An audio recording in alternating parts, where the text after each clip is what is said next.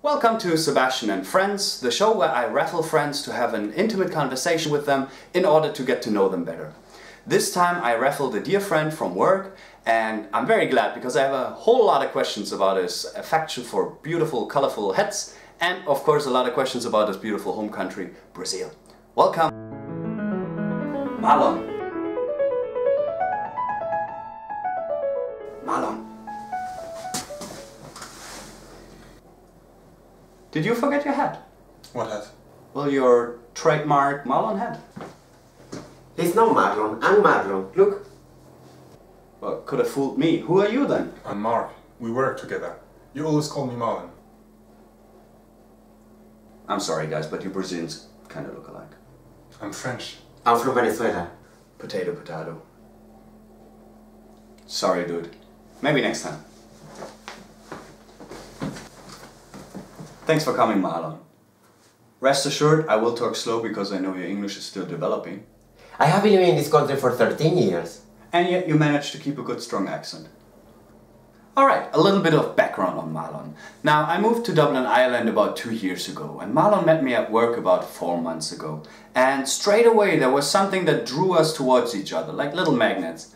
Now, I don't know whether that was due to my charisma or his affection towards my charisma. And Marlon has a keen interest in funny videos, so quite naturally it didn't take him long to discover mine. Now Marlon, what would you say has changed most about me, if you compare the me now to the me in my older videos? Maybe your language? Well, sure, yeah. What else? Have you changed your beard? Oh, not really. Well, maybe you are in better shape. Oh, you think so? Well, but Marlon, it's not really about appearance. It's about being healthy and having a healthy body, because health really is our most valuable gift. Healthy body, healthy mind. That's why I actually took up yoga. And I know what you're thinking now. Sebastian and yoga, quite a stretch. No, not really. A lot of people do yoga. No, not true. Just a few. No. My neighbor Steve, he does yoga.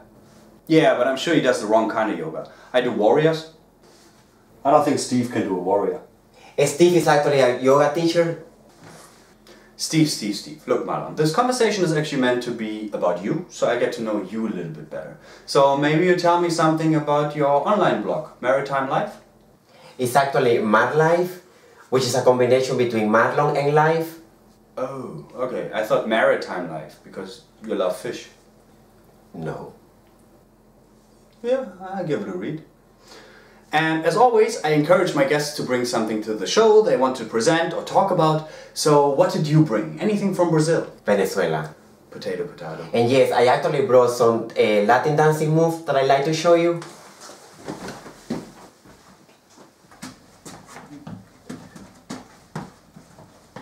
Wait, let's give you something more traditional. Okay, beautiful. So, anything else that might be interesting about you? I'm gay. Well, most Latinos are, so that's not really special. But I guess if you have nothing else to say, I might as well end the show with a joke, as I always do. So, question. If blind people are, in fact, really blind, then why do they always have those huge rings under their eyes? Shouldn't they be the one that get the best sleep out of all of us? You see? Not just a joke, also a great observation. That's horrible. Now you're horrible. Maybe it's time for my next guest. You don't have a next guest. Other Marlon.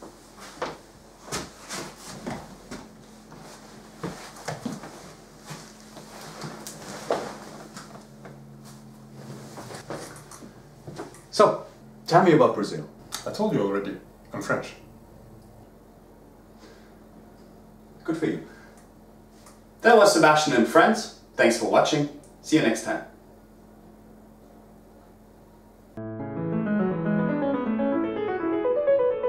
I want to thank again my friends Mark and Marlon for helping me out.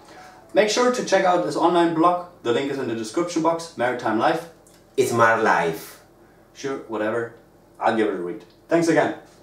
Thank you. Yeah, thank you.